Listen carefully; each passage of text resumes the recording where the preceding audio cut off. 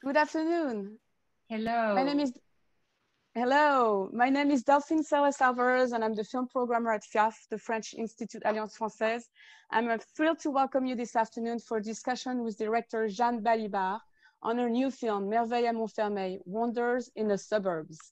Thank you so much, Jeanne, for being here. I'm so pleased to have you back at FIAF in this virtual space. It's a bit of strange setup, but I'm so happy to see you, and thank you for being here. While we are waiting for everyone to log in and be part of this discussion, please take a moment to let us know where you're coming from. You're going to have a little survey pop up on your screen if you could fill it out. Thank you so much. Wonder in the Suburbs is currently streaming on Kino Marquee as part of FIAF's annual summer series Burning Bright, New French Filmmakers. Because of COVID-19, our popular film series has moved on online. And I want to thanks Unifrance, the French Cultural Services, and Kino Lorber for their support. To watch Wonders in the Suburbs and other films in the series, you can go online at fiaf.org for information and links. Wonders in the Suburbs is available through Monday night. So if you have yet to see it, don't delay. It's a wonderfully smart film. And as you'll hear, I'm sure Jeanne talk about it, you'll certainly won't want to miss it. For those who may not be familiar with Jeanne's work, Jeanne is a César Award-winning stage and screen actress who has always made bold choices in her career, taking on daring and delightful parts and bringing a singular voice to projects she takes on. She has worked with Jacques Rivette, Arnaud Desplechin, Olivier Assayas, and Mathieu Amalric, to name a few. She recently finished shooting films with Xavier Giannoli and Thai director Apichatpong Veerasethakur. And Wonders in the Suburbs is her first film as a solo director. And if you've seen the film, just like me, you probably are very glad that she decided to step behind the camera. And I hope that we will see many more films written and directed by her. Jeanne will be in conversation with Nicholas Elliott, a film critic and a programmer for the Locarno Film Festival, where Wonders in the Suburbs had its world premiere almost a year ago, August 2019. So it's kind of coming back full circle. All of you in the virtual audience are welcome to ask questions to Jeanne. You can use the Q&A box on Zoom and the comment section on Facebook. And Nicholas will transmit all your questions to Jeanne. So without further ado, let's start. Thank you so much, Jeanne and Nicholas. Thank you, Delphine, and hello, Jeanne. Hello to our virtual audience. Jeanne, I'd like to start by talking to you about Montfermeil. Montfermeil, which is a municipality to the east of Paris, and which has been the focus of quite a bit of cinematic attention in the last year, because you made your film there, and right around the same time, a local filmmaker, Lajli, wrote and directed the film Les Misérables, which then went on to be nominated for an Oscar, and you play a small part in it. And I know that Laj helped you with being in Montfermeil, but I wanted to ask you how your relationship with Montfermeil started and how you became interested in filming there. Well, actually, it started a long time ago, because before, it's very interesting because Lajli, who made Les Misérables, was born in Montfermeil and grew up there. But before him, there was another very significant film director who was born and made films there. And that's Rabat Amerzaimesh, who made films like, Wesh Wesh is a film he made in the 90s in Montfermeil. And then he went on to do other films, and I was acting in one of his films that he shot in Algeria. And so I've been knowing Montfermeil as a cinema, as a place where cinema could live and could be significant for a long time now. And that's actually how my whole relationship to the place started, because I had seen this movie Wesh Wesh in the 90s, and I had found it absolutely extraordinarily beautiful. And that's how I became interested in this place. And then one has to say that Montfermeil is close to another little city of the suburbs of Paris, which is called Clichy-sous-Bois. And that's where there was something that is unfortunately very up to date at the moment. 2 kids were killed by the police in 2005 in Clichy-sous-Bois. And there has been a lot of riots following this killing of those 2 kids who were 15. And so it's a place that is very emblematic of a lot of things in France, actually.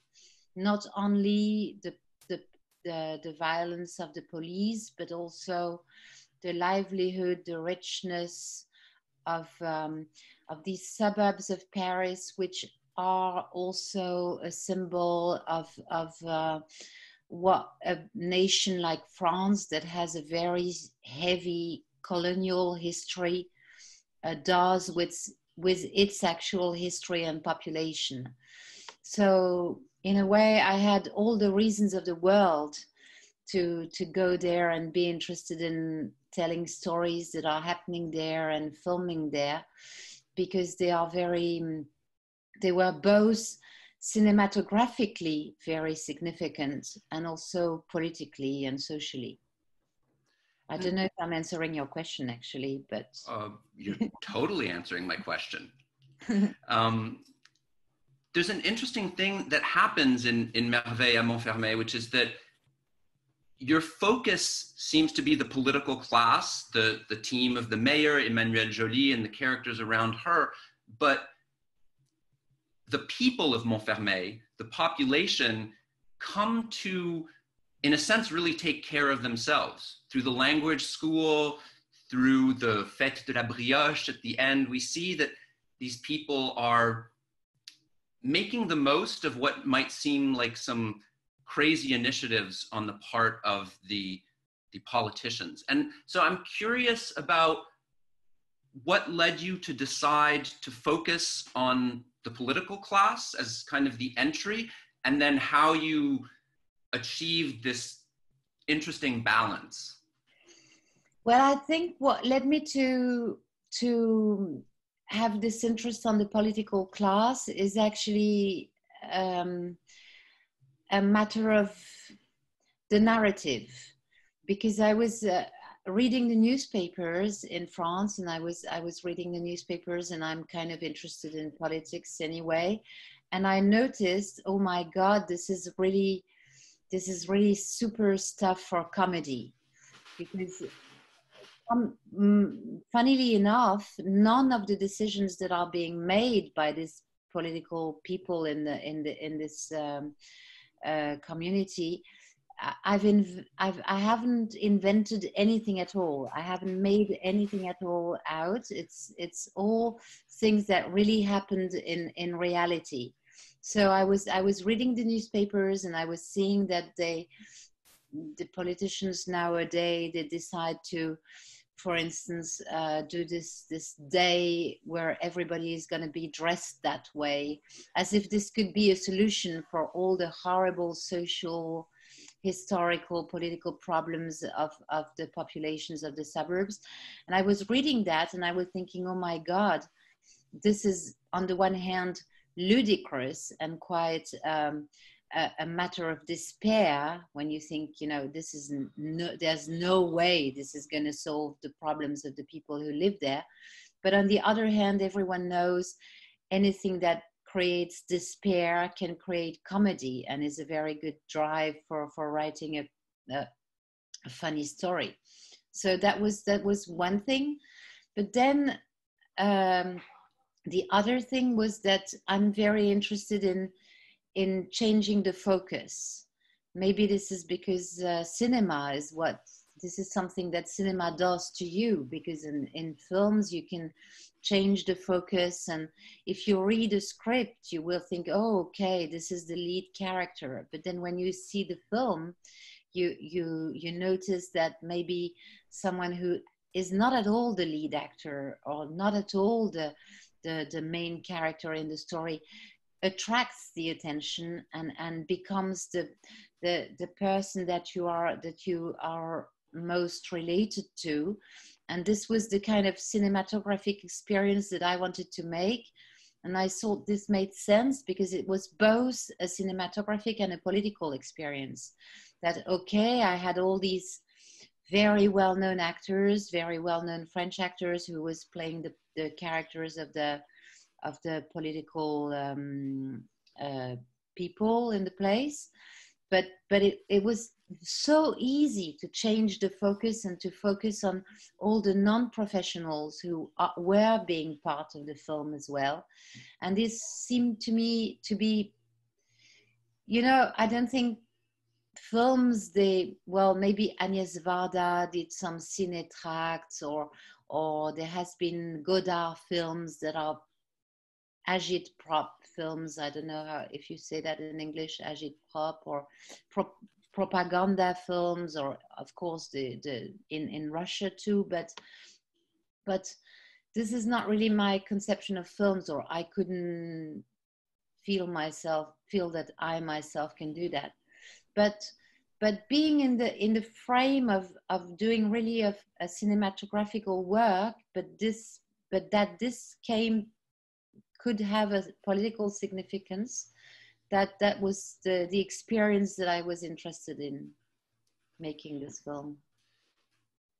It is, to me, a really amazing thing and a political thing about this film, about how it really is egalitarian. There is an egalitarian thing about it between, as you mentioned, famous professional actors, non-professional actors who I think you worked with in workshops in Montfermeil, but also between the different fictional characters. I mean, the core story of the film is a comedy of remarriage, with your character of Joël getting back together with the character played by Ramzy Bedia, but you really are willing to put them aside for long stretches of the film to have this kind of, it's not flat, but equal thing of many different characters. And so another way that manifests for me is that I find the film has a wonderful tone in the acting. There's something about the way the acting fits together, the way it's eccentric,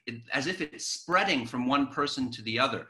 And so, since you're an actress, I wanted to ask you how you went about composing the acting of this film, how you worked with your professional and non-professional actors to get to what to me is a very singular acting tone. Mm-hmm. Well, you know, I think eccentricity is actually the key word for that, because eccentricity, if you go back to the real how do you call this, the etymology of the term, it's being outside the center or going away from the center. And eccentricity is really what I am interested in. Sometimes it can be not the good eccentricity. It can be just, oh, fluffy, you know, not conventional. But being non-conventional is not interesting in itself. But if you manage to really think about the actual real meaning of the term eccentricity, it just changes the way you look at things, and you go from the center to somewhere else.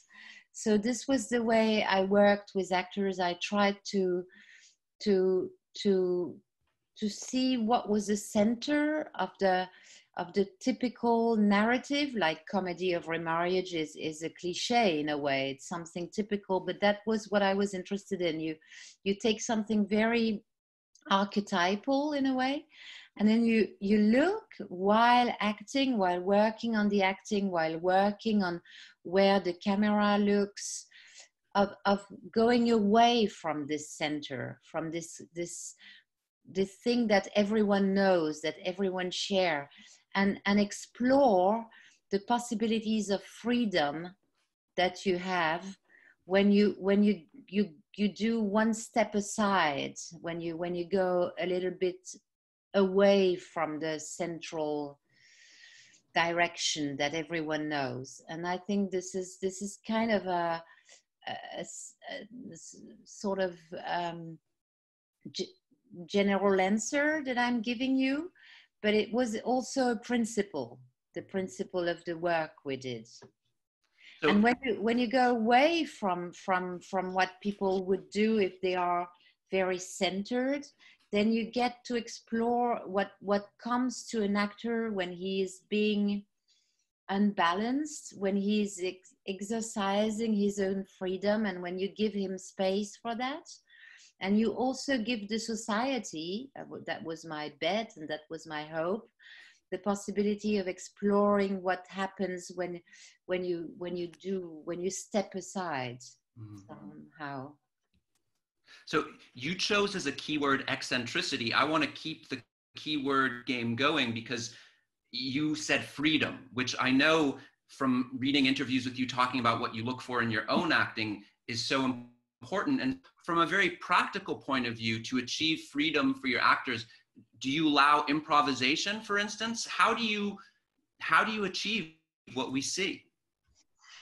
I don't allow improvisation, actually. No, I don't allow improvisation that much because I'm kind of suspicious of words. And if you understand, improvisation very often means improvising new dialogues, and I'm not very fond of that because I think the script has already been done, and the freedom you're looking for is not in looking for new words, other sentences and stuff like that. The way I'm working, I kind of look at them, and that's the way I'm working with myself as well as an actress. And I always say, go. Your starting point must be the reality, but the reality of how you feel on that day when we are shooting scene 1 or 2 or 3. And you know, the reality of the life of an actor or an actress is not what's in the script. It's what happened last night. There's a beautiful song by Alain Souchon, I think, what happened last night. You know, what happened last night? I think it's the first thing you have to think about when you put a set on the foot on the set. Maybe last night you've been very, very happy. Maybe last night you broke up with your partner. Maybe last night your child cried for hours and you couldn't get any sleep until 5 o'clock in the morning, and then you have to get up at 6 to get to the set.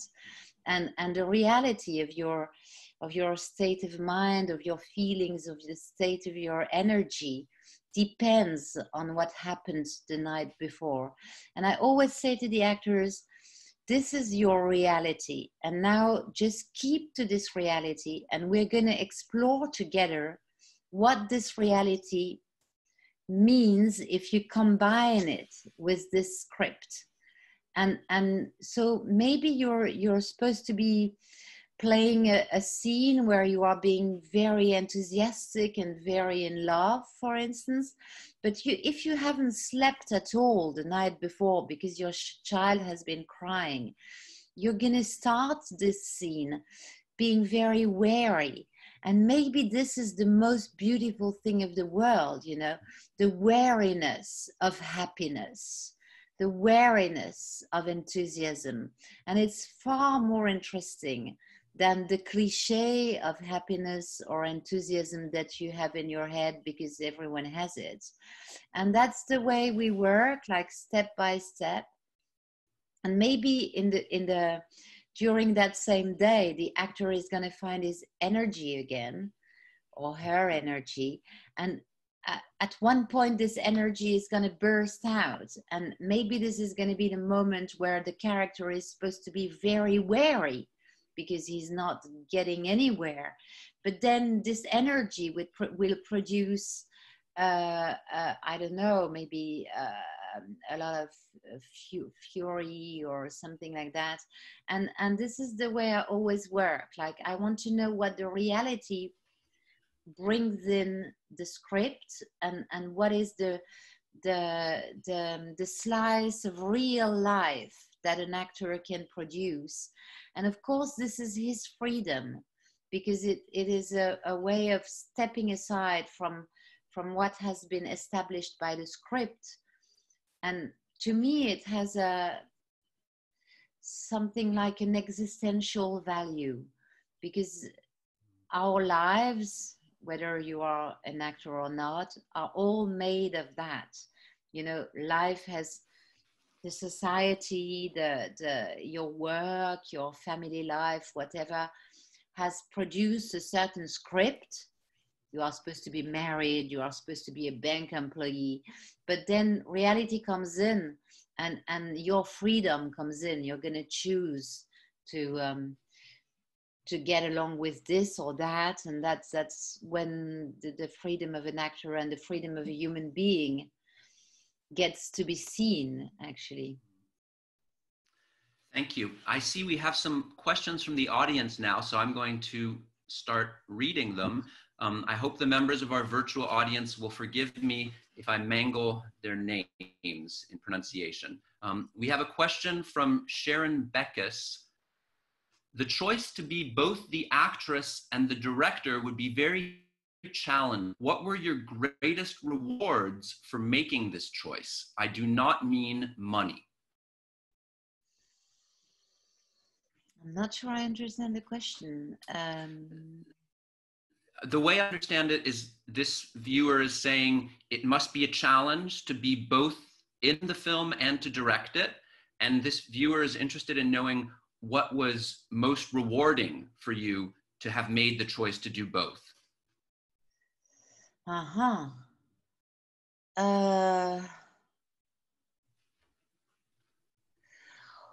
Actually, I think it wasn't that rewarding while I was doing it.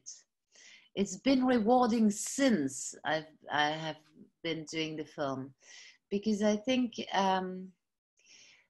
this is maybe going to be a bit of a strange answer, but I belong to a generation where women thought they were a lot freer than they were.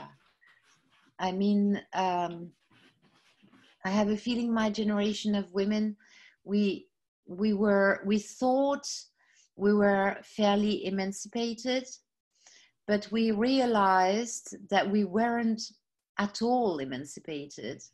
And for instance, in my generation of actresses, we never thought it was a real possibility for us to be completely the center of a project. We always thought, okay, I'm an actress, I'm gonna go along with the director who started to have also the possibility of being a woman. In my generation, there were more women directors, but being an actress was basically obey or get along with the world of someone else.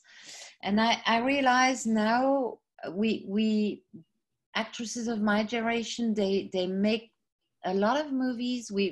There are a lot of us who are making movies now, also in America, and there's also younger actresses. They find it very, very much easier to think, okay, I want to tell stories. I don't necessarily have to be only the actress. So I think this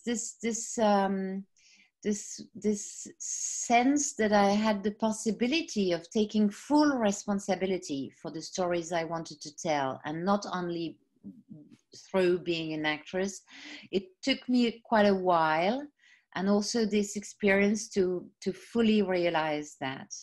I think it's easier for younger actresses nowadays, fortunately.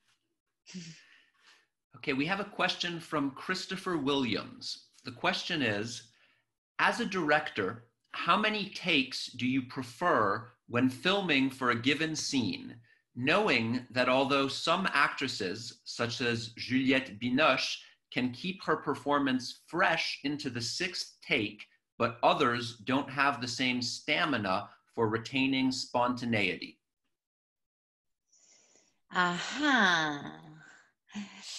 Well, that depends. This person was mentioning Juliette Binoche keeping her stamina into the sixth take. Yeah. I think Juliette keeps her stamina into the 60th take. It's you know, the question of how many takes you make is a very interesting one, because there are very a director like Philippe Garrel, for instance, he does only one take. He says, okay, that's the one take. That's where you get the more. I'm sorry, there's an ambulance here. Yeah, there's the more richness of truth is in the first take, and then no more. And I kind of agree with that. I think the first take has always something very special, but I also love doing it over and over again, both as an actress and as a director, because things very interesting happen when you are fed up with doing this thing. You know, after 12, 13, 20 takes, you are so fed up that you let go in a very, very interesting manner.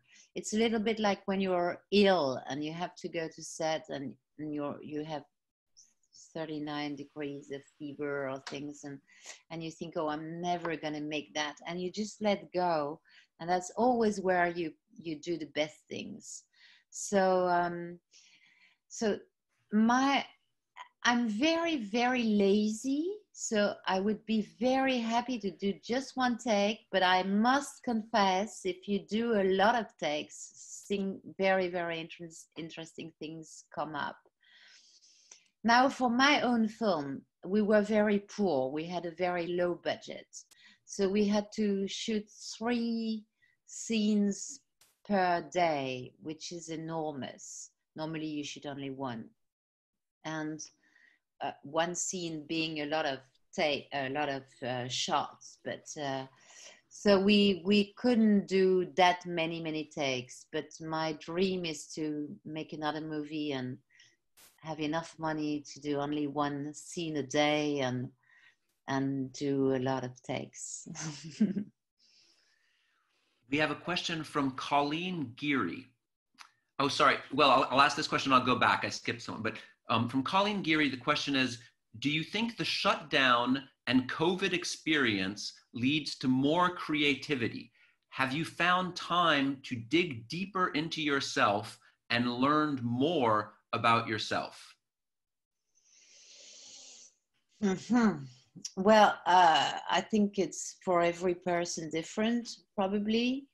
As far as I am concerned, the period where we were locked down, I wasn't creative at all, but really not at all. I couldn't even read a book. Not only was I not creative, I could watch films. That's just about the maximum of what I could do. I wanted to read a lot. I wanted to play the piano a lot. I didn't do any of those 2 things. But what I'm noticing, since we are not locked down anymore, I am being very creative, and I'm writing a lot, and I'm shooting a lot, and I have a lot of energy. So maybe I haven't been very creative while we were locked down, but there seems to be a movement of all these things that have accumulated that want to go out now, and I'm shooting right now. I was shooting today, and I was noticing, Jesus Christ, I have so much energy right now, and that would be my answer for myself. We have a question from Daniela E. Campos. How do you prepare for a position in directing? What type of preparation or strategies ahead of time during the filming process did there have to be? How to prepare?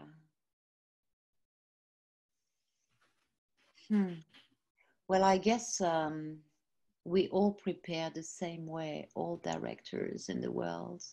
There is so many very concrete material things that you have to handle. It's just a period of madness where you go to solve one practical problem to the next. And I might be wrong, but I have a feeling it's exactly the same, whether you are Steven Spielberg or Jean-Daniel Paulet or whoever.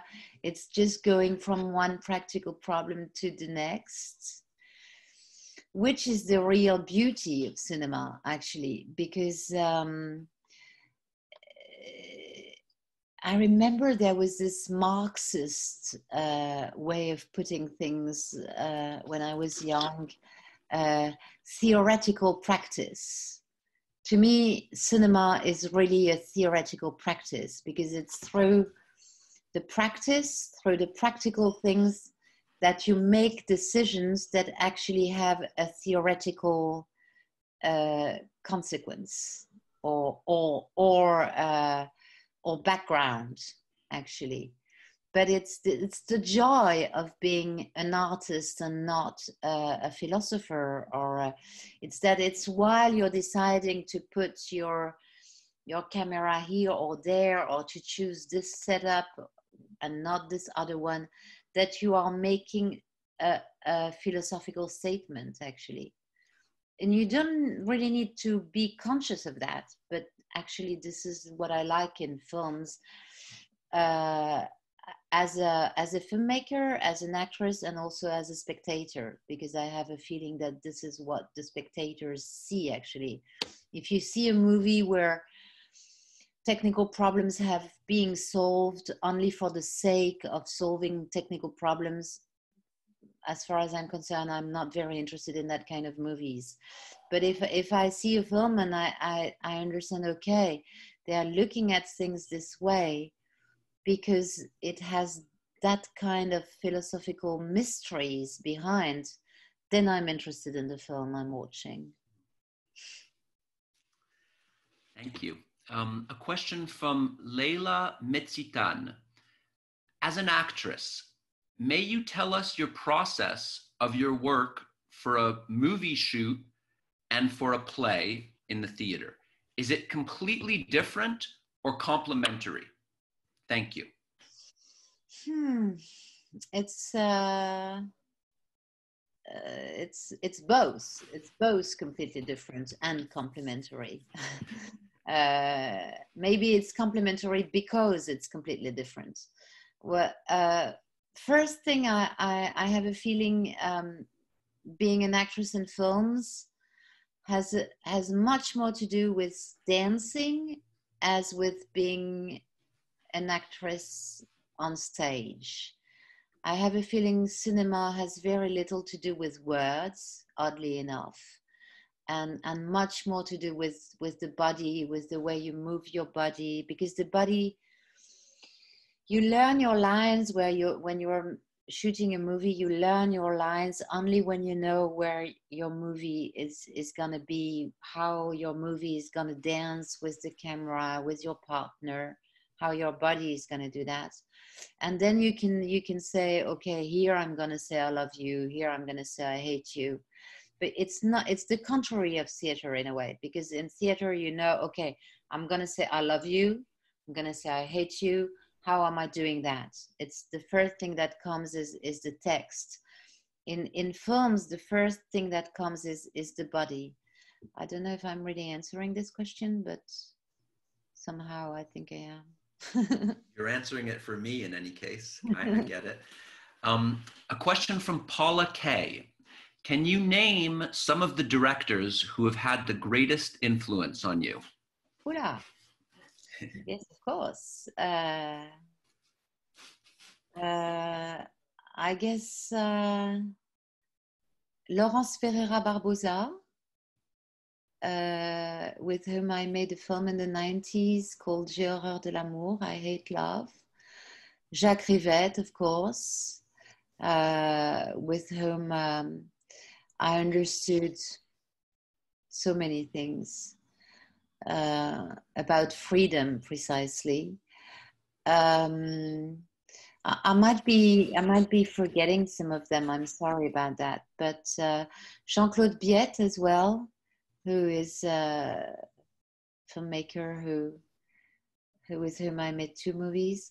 And lately, for me, it was a shock to watch Apichat Pongwera Setakul, the way I had never seen that. Actually, I think the directors that really changed my life are the ones where you go to set and this is a complete new way of setting the set. Like with Apichat Pongwera Setakul, the way he uses the extras, that was amazing to me. I've been making films for 30 years. I had never seen anyone working like that with the extras in the shot, and having extras starting next to the main actresses. This is a film where I was always acting with Tilda Swinton, and Tilda Swinton and I, we were preparing for the shot, but he was concentrating on the extras, and they were starting like in the middle of nowhere in the space. And for instance, that to me was like a revolution of my way of seeing how to make a movie. But I could say the same with Jacques Rivette, for instance. It was I had never seen anyone working like that, or yeah, I would yeah. I'm sorry, I'm sure I'm forgetting some of them, but for now, let's concentrate on these 4.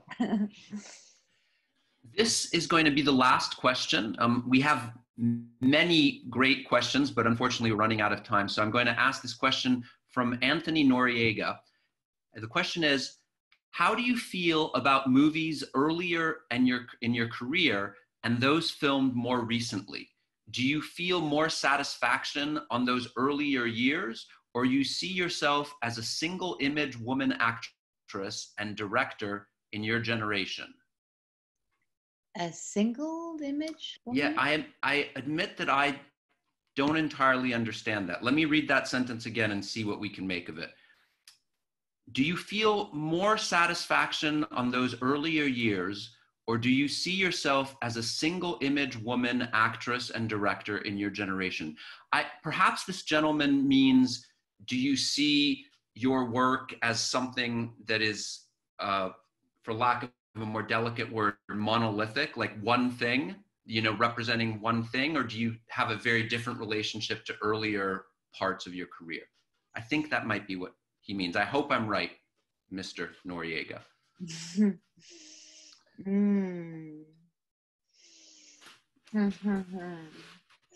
I wouldn't be able to answer this question because I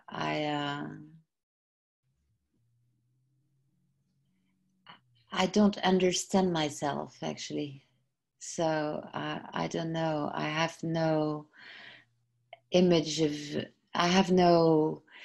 of myself as something that is being continuous in the